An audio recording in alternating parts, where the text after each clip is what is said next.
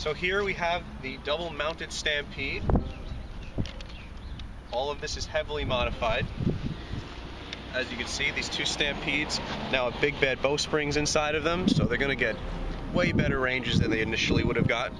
Inside we also have the air restrictors removed.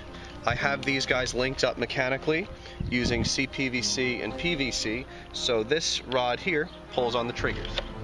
Using the original springs from inside the Stampede, that's actually the return mechanism for this.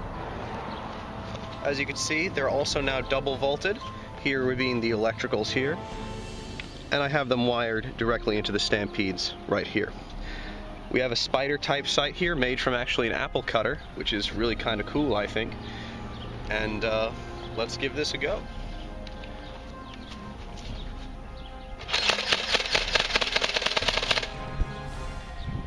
If you want to fire one side at a time, you can do that too.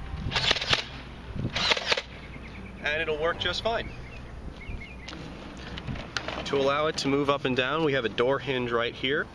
And this is just a piece of CPVC, which allows it to pivot. Something unique about the mount itself is that it is completely collapsible. It is only PVC, so using that to our advantage, this folds up very nicely. Here's a bit of a gun cam view. I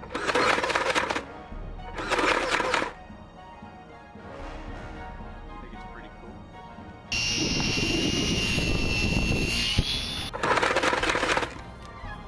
Oh my god, that was actually really cool.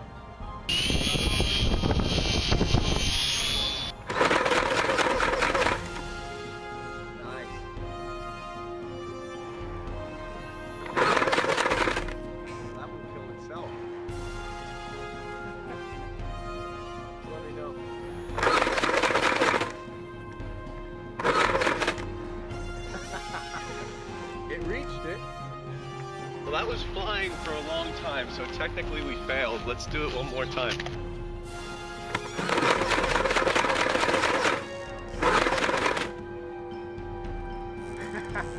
It's still flying, but this is fun.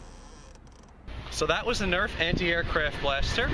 If you like what you see, please leave a like. It helps out a lot. Subscribe if you want to see more. And thanks for watching. Nerf on. Surprised the cop hasn't shown up yet. Or the other. Whoa, it popped off. Yeah, we'll edit it out, no big deal.